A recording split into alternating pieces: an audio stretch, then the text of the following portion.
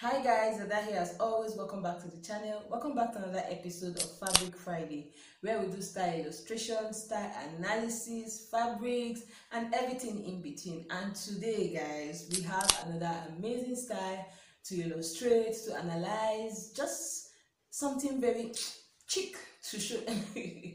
And I'm going to show you the easiest way to go about cutting and sewing this style. You guys know it's Fabric Friday. We'll do style illustration and style analysis. Before we go into the video, make sure you hit the subscribe button if you're not subscribed, and the notification bell so that whenever I post a video, you will get notified. Okay?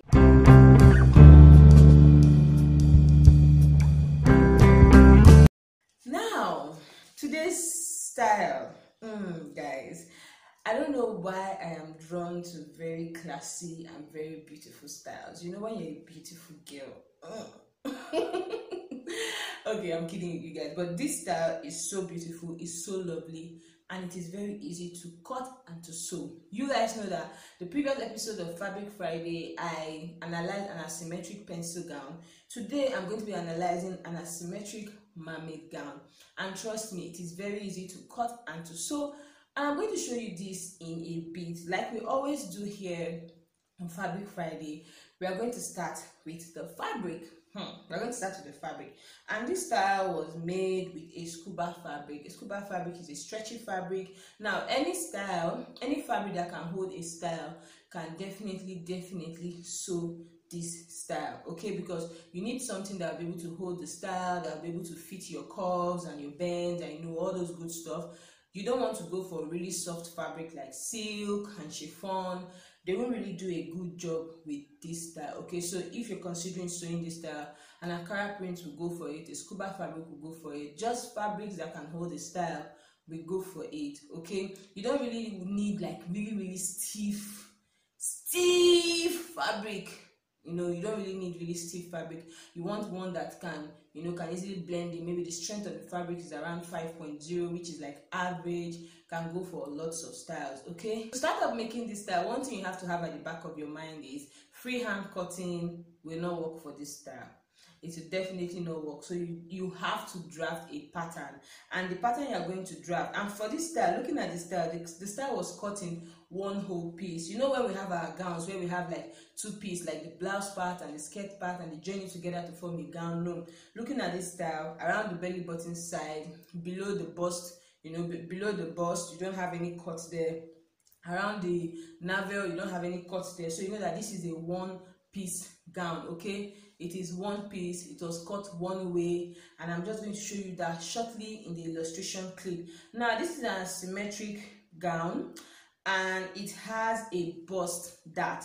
From the picture here, it has a bust dart.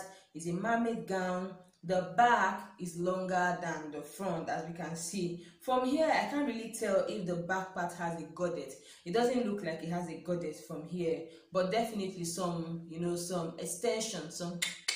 extension was done at the back, which made the middle side of the back part of this gown a little longer, a little flowier. If you don't know how to cut a mermaid skirt, I have a detailed tutorial here on this channel on how to go about cutting and sewing a mermaid skirt.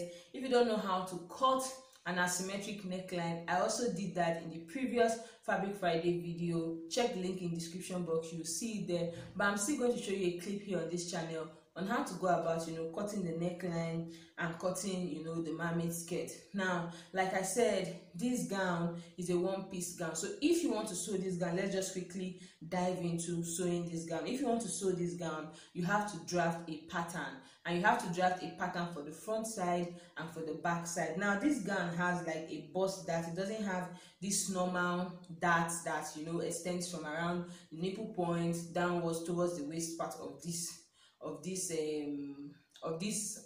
gown. That's for the front part. It has a bust dart. For the back part, it definitely has like a normal back dart. Are we together? So it has like a normal back dart. That's for the back part, and for the front part, it has the bust dart. Now, the back part is what is housing the zip or the zipper, whatever you call it, of this gown, because how are you supposed to get into this gown if it does not have a zip? So the back part of this gown definitely has a zip. I'm going to quickly show you how to go about draft pattern for this gown, okay? Okay, so to start the pattern, I've gone ahead to mark my armhole point, my waist point, my hips point, and my flared point.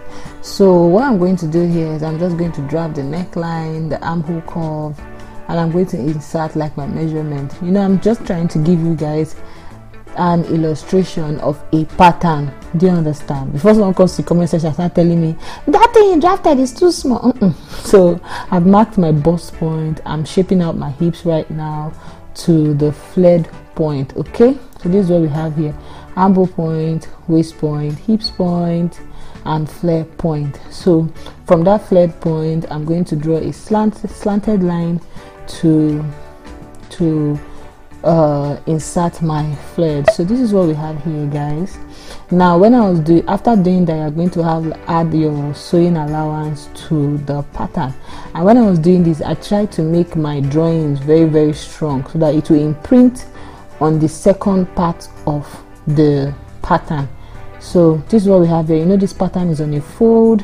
I'm just going to open it up because I did it and it was imprinted, like the drawing was strong. I'm just going to trace the pattern on the second side of the paper, so I'll have like the full dress pattern here. So if you are wondering that your pattern paper will not be big enough to draft for a whole dress, all you have to do is sellotape or gum your pattern papers together and you have like full working pieces. Okay,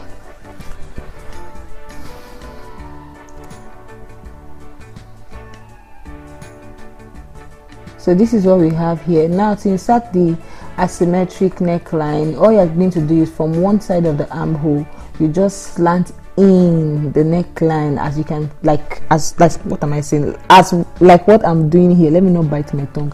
Now that shaded part is the place we are going to cut off. Okay, so you can see that drafting the asymmetric neckline is very simple and very easy.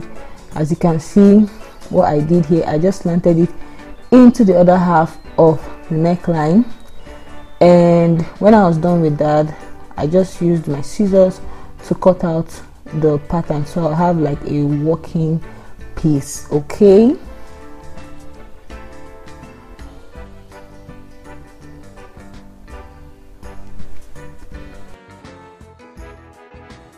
so after cutting, this is what we have here, guys. This is what the front pattern looks like. I remember I said that the front pattern has a breast dart. Okay, so this is what the front pattern looks like.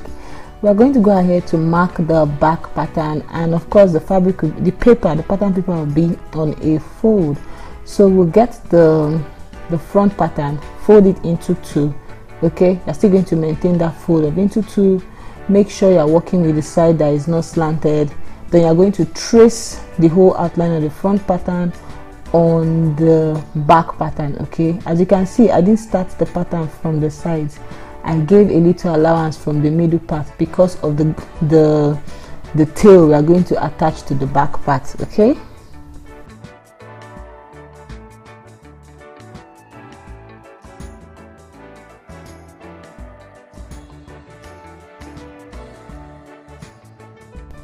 after tracing out the outline of the front pattern, you want to make sure your bust point, your waist, your hip point, and your flare point, you want to make sure that you transfer those points to the back pattern as well before you take off the front pattern.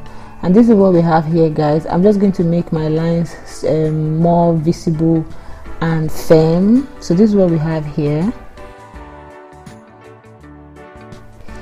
Then I went ahead to draw the lines. That's those points I marked. I went ahead to draw the lines and I labeled them: waistline, hip line, flare point, and I also added the sewing allowance. So from the side, this is the back pattern. Of course, we have to add the zip allowance. So I just added the zip allowance, and this is what we have here, guys. This is the zip allowance.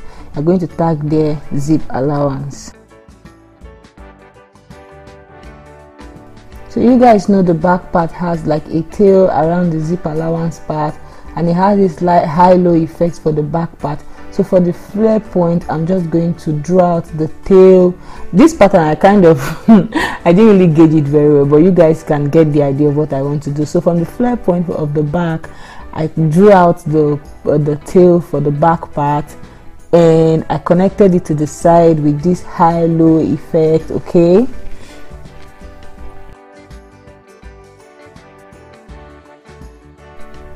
so I'm just going to shade that part so you don't get really confused. This is the tail part. Like I told you guys, the back part around the middle has a tail. Okay, so that is the part you just extended. I'm going to go ahead now to insert the zip allowance to make sure that there's still a zip allowance along the extended tail. That's for the back part, and you can see how I just quietly, sweetly inserted it in. I'm being funny, guys. So this is what the one side of the back pattern looks like. This is zip allowance, this is the high-low effect for the down part, and like I said, we're just going like we did for the front part, we're just going to trace the pattern on the other side. And this is made possible because when I was drafting, I kind of made my drawing very strong so that it will imprint on the second side of the pattern. So this is what we have here after tracing out the second side. The next thing I went ahead to do was to cut out the pattern.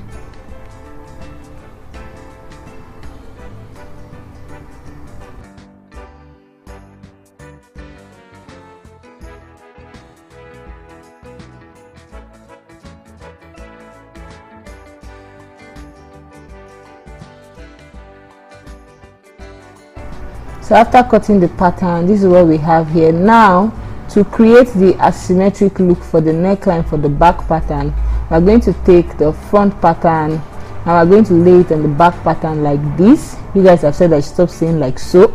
So you're going to lay it on the back pattern like this, and from that asymmetric point on the back pattern, you're just going to trace it on the front pattern. On the front pattern, I'm going to trace it on the back pattern before I confuse you people. Then that place I'm shading is where you are going to cut off. So this is just where you are going to cut off, and I used my scissors and I cut it off. You guys can see that it's coming together already. This is what the back pattern looks. Fold it, that's the zip allowance, and secure a pin so you guys will really have an idea what it really looks like. Now I've opened it up, you can see what the back looks like. If you put the front on it, you can see how well the back and the front looks good together. Now you've seen how to go ahead to draft the pattern for this gown, how to draft the front part and the back part of this gown. Now what you're going to do quickly is you're going to spread that pattern on the fabric. After spreading the pattern of the fabric, you know, normally for our patterns we normally like spread it halfway and you cut, but because this is an asymmetric gown, we can't really do halfway, you know, pattern drafting. So we are going to do like full way, and when we are spreading on the fabric, we're just going to spread it open.